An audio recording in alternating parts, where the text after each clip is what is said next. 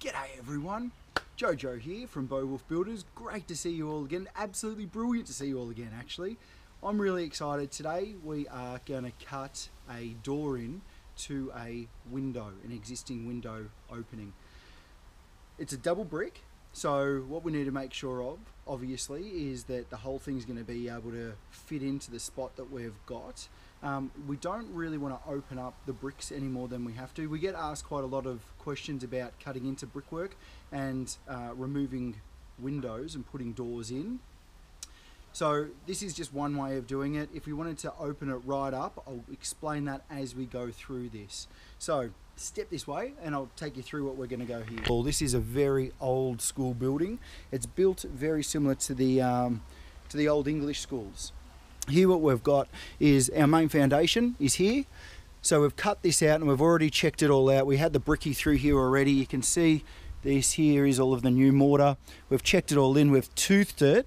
So we haven't just cut straight through, we've actually removed these bricks and checked them all in and toothed it all the way through. This way we can completely keep all of the same strength that's there. Nothing's going to be able to slip and pop out that way. So here's the window that we've got that we're going to remove. Goes all the way up still. So up the very top here, hang on, I'll take you for a walk. Up the top here, when we're doing brickwork in general, you'll notice this piece of steel here. This piece of steel here is a lintel. So the lintel comes onto this here, onto this pillar, and it'll also go onto that pillar over there. So what it does is it takes the downward pressure from the bricks above. If we are going to cut a bigger hole, then we actually have to support all this brickwork above. If we're going to support the brick wall above, then what we do is called needles and pins. So that's a whole different story. What we're doing today is we're going to pop rivet all of these sections out, then come down the side of here all the way through, and we're going to remove any screws, etc.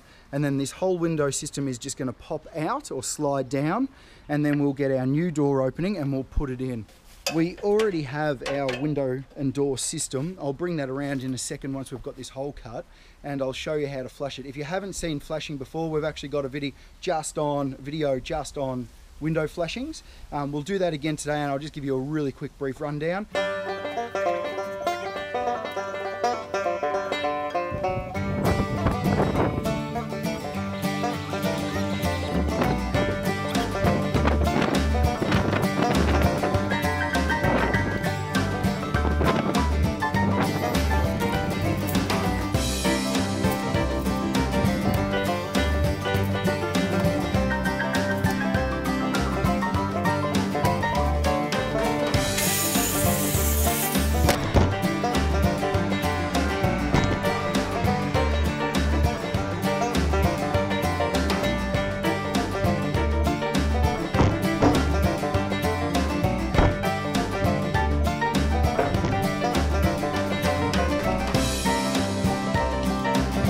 Rightio, so all inside is prepped, all these nails are cut all the way through. The window's now on the woggly side. We've got our supports underneath, skirtings are cut. Now skirtings you can see are MDF and they're cut just to the edge of the brick. These will actually need to be cut back the width of our architrave when we put it back in.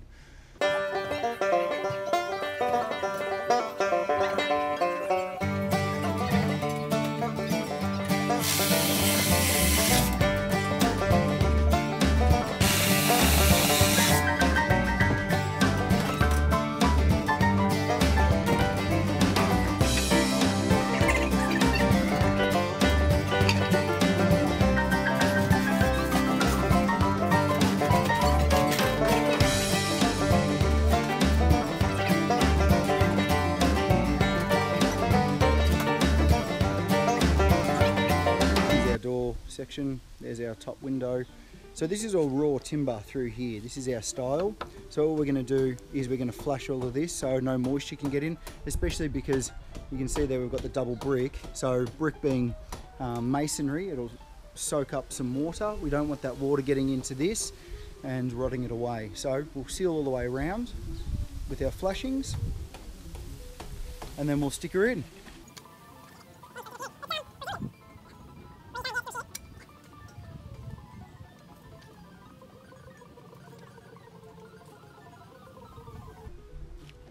I'm putting silicone on this all the way through because this is the base. We don't want any moisture coming up this at all. We'll flush from the bottom of this and then we'll fold out as just the way that we'd flush a roof. Start from the bottom and work our way up.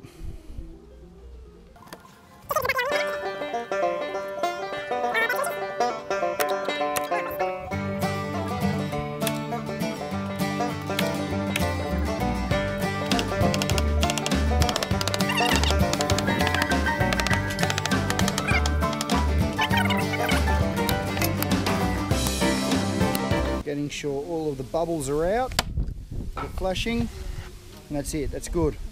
So our flushing starts here, comes around and up 25 mil up to here. Then from here we go all the way up and we stop right on this corner, and then the top comes around and flashes over, and you can see we've got 50 mil come down. So any water that hits here will run down and it won't sit inside any of this plastic, and it'll just run down that face. That's exactly what we're after. So that's spot on, that's ready to rock and roll.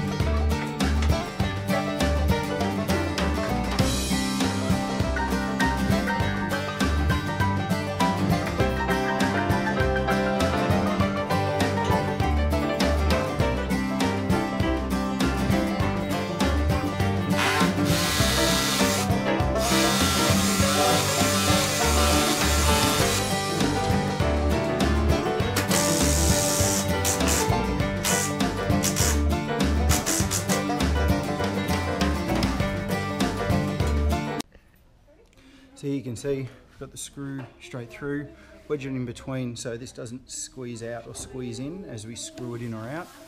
That's all fixed off. We've got 1, 2, 3, 4, 5 on each side fixings. It's not going anywhere. Now with this gap down the side, we'll foam fill this all the way through. If you haven't watched before, there's a few videos on foam filling. Then we'll put the architrave over the top, and we will fill in this tread here with a piece of that blue stone slate that we've got outside, and that'll continue through to our step, and then we'll build a step outside. So here we are, windows in. We've got a number of fixings all the way through. We made sure that when we were fixing, you can see here I've just marked out where my solids are, so my solid bricks or my full bricks, and I've made sure that I've got my screw into that solid. We've also finished foam filling all the way down. That was done 2 days ago when this was put in, and now it's gone off so we can cut it out. Just a quick note, when you're foam filling, just because it expands doesn't mean, I don't know if you can see that in there, but you can see daylight on the other side. Just because the foam itself expands doesn't mean that it blocks up the whole hole. So what we'll do now is we'll go back over this and fill it, and on the other side, outside, we will put caulking all the way down there as well, and make sure that we've got, so we'll foam fill it on the other side and also caulk it, and you can see the foam goes all the way down here. Wedges are cut off, but here we've got a wedge that's cut off, but we haven't actually taken it out. it just holds it in place. The screw's back against that. So we don't want to take that out. It'll just give it too much play. So if we keep those, they're counteracting each other. One's pulling the other one in, one's pushing the other one out. So it'll be nice and sturdy and it won't move. The foam also helps with that. Again, you can see the other side, foam filled all the way through. We've got our fixings and our wedges. Our wedge here got buried in there, which is great, so you can't see it. So that there is how we do a replacement window or door in the same opening. You can reverse slightly if you wanted to put a window where a door was and just re-brick up. Make sure that you tooth in, you don't just brick up willy-nilly. Toothing in, just make sure, or stitching in, make sure that you're actually tying both pillars or sides of the building in together. It reduces the chance of cracking or movement, etc. So if you've got any questions or queries, flick them over. I'll look at them straight away. If you want to go over the needles and pins, someone let me know. Or if I come up with a job that has needles and pins where we're making an opening in a brick wall bigger, then I'll make sure that I do a film of that so you can all see that. So until then, stay unreal, and I look forward to seeing you next time.